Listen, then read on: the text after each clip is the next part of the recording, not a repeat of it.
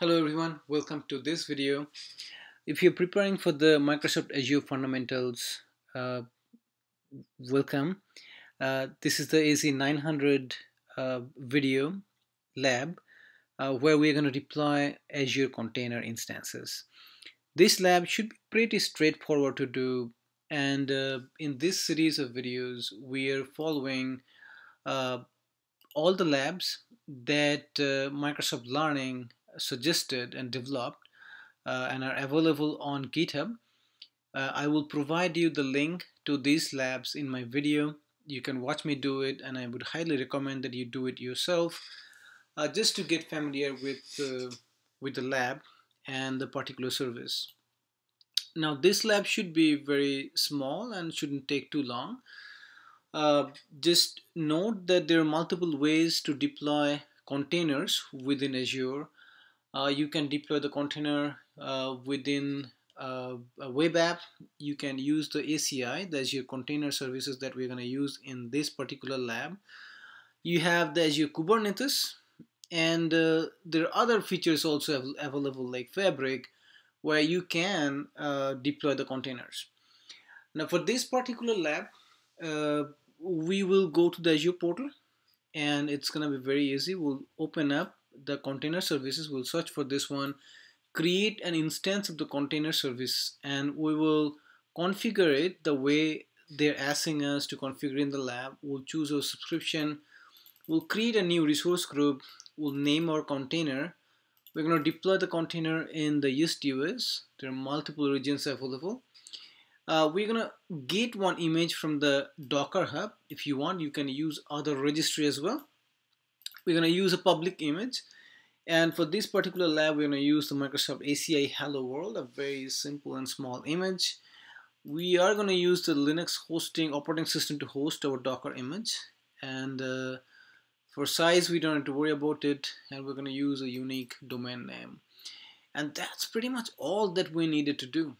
Okay, and once we create, we will verify our deployment going to the fully qualified domain name that Azure is going to give us. Okay, so for the exam, just understand what the container is and what is the difference between a container and a virtual machine.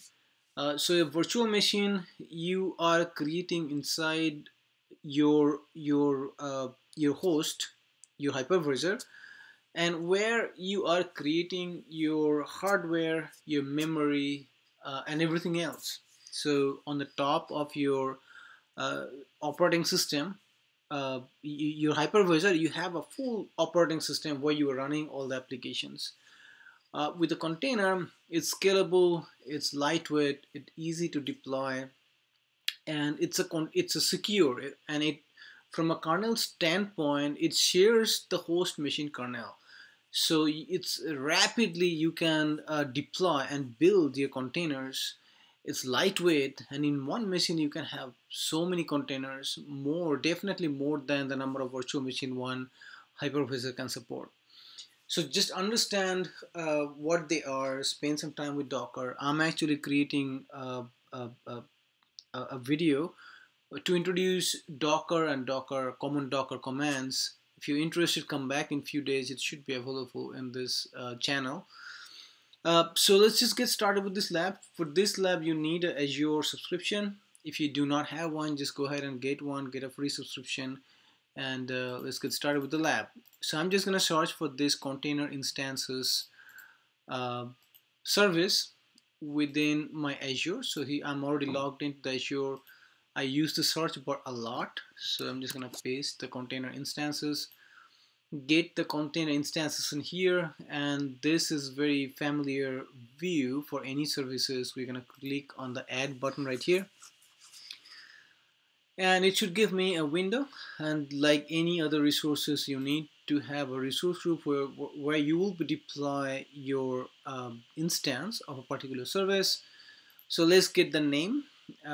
It's the my RG container. Since I have only one subscription, my subscription is automatically selected. As you see, if you drop down, there's only one available. You may have more. So for the resource group, I'm going to use the name that is suggested. Make sure that you do not have any space. For the container name, it's a simple my container, copy, and over here paste. We are, and this name is available. Region is the East US, and you can use the quick start images Azure Container Registry or the Docker Hub, and this time we're using the Docker Hub or the other registry for deployment. It's a public type image, and you need the name of the image. Okay, so and here you need to copy this name exactly as it is, because that's how it's gonna find the image from the Docker Hub. So over here, put the image name, and once you have that operating system, we want it Linux, which is good. Here they set the size, don't worry about it. So if you click on it, okay, so here you have option, you can configure your container, a number of CPUs, how much memory you want to give it to the container, and the GPU type if you need any. So by default I have one CPU, 1.5 gigs of memory, and I don't need any GPU at the moment. So I'm just gonna close this one and go to networking and see if they needed any networking. I really don't need to worry about it. It will just create all the networking. Over here actually they have include public IP address, yes, and the port looks like port 80 we need because it's a web application. So let's come back over here, public, okay, DNS name label here we need something unique. Let's just copy that one, go back over here, paste it over there, and then let's just try 8080, and that DNS label is available to me, and it says port 80 is already open, so I'm good with that. And here just learn, public will create a public IP address for your container instance. Private, if you choose private, then it will allow you to choose a new or existing virtual network for your container. This is not yet available for Windows container. So if you want to use a private a networking type, then you will only be able to use the Linux container. So that's a difference. So I would pay some attention, because for the exam it's a testable question. And none will not create any IP address at all, or the virtual network. You will still be able to access your container logs using the command line. So for now, for the lab, public is all good, because we're just trying to deploy this container within the ACI, and that's enough. Here is a restart policy. If for any reason, if your container fails, there is some problem, it will automatically restart, right? So on failure, let's see, variable, if you want you can configure other things over here. Let's go back over here. Let's see, it's for the lab does not require you to configure anything else. So let's go back over here. We don't need to change anything in this one. Let's go to tags. Tags again, tags is not required, but I usually put some tags. So say for example, I can call this AZ-900, and this is the lab 3. Again, you can have AZ-900, and look at that name, tag name. You cannot have the same name twice. Okay, so maybe this time call it Docker,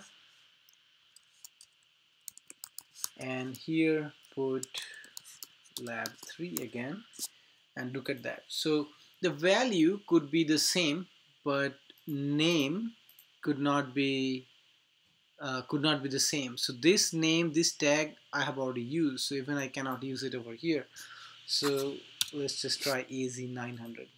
Okay, so in this one I'm going to try to create two tags in here. One would be AZ-900, this is my value, another Docker, and this is a value. And then just let's click on the review and create to check for the validation. And again, this is giving us some information about how we configured the deployment of the Docker image, Azure Pass for sponsorship, resource group, is my RG container, region is in the East US. That's the name of my container that we are running. It's public. Isha hello world is the image that we are going to be running. Memory, number of CPU cores, GPU type, and GPU count. Alright, then just hit on create, and it should create the image of the container for you and deploy the container. Once it's running, what we'll be able to go to the our DNS namespace, and we should be able to access the container from our fully qualified domain name.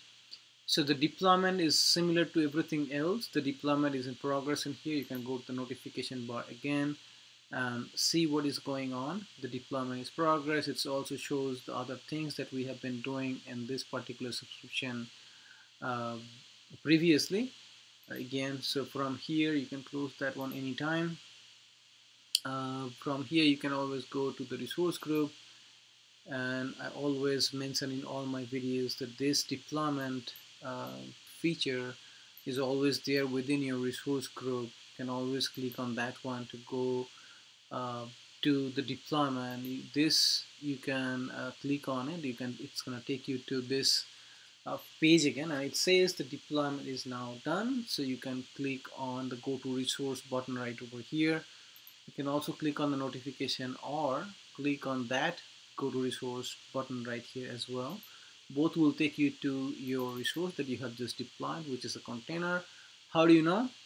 This icon is unique for all containers, and this is a container instance. Okay, again, containers, since it's running, it's kind of way back. Okay, so you have CPU usage, some of the graphs that are automatically available to you, so you can monitor the CPU usage, the memory usage, network byte received, network byte transmitted, and things like that. There are a whole bunch of other things that are in here that we will investigate later, but for this lab, just learn that there are a few things that you want to know. Is IP address, there's the fully qualified domain name. So if I copy this one and go to a new tab and I paste that fully qualified domain name, I should be able to access that application. If you see, this application is now available. Okay, so come back over here and let's see if there's anything else that is interesting. So if you want, you can stop the container over here. You can restart the container, even delete the container if you like. Okay, so that's about it. So let me go back to the lab over here one last time. So verify the deployment. So we had completed the container instance and verify deployment of the container instances. We have just done that. So if you need to test with other containers, I would highly recommend that you go to the Docker Hub, and in the Docker Hub you will find hundreds of other containers that you can use and deploy. If you want, you can just sign in. I would recommend that you get a sign-in ID. So say I want to deploy a Kali rolling Linux machine. So I can get to that one. I can search for that one. So this is the name that I have. Okay, so I'll copy that one, and in our deployment, where we have provided the image name instead of Microsoft ACI Hello World, I would provide this particular name. Okay, and then we'll start the deployment. So I'll highly recommend test out with some other Docker images. Just play with it and make sure that you're comfortable deploying Docker images as containers using Azure Container Instances. Okay, if you're studying for the exam, again, good luck. If you like the video, please give me a thumbs up. Subscribe for more videos like that. If you have any questions, please leave a comment.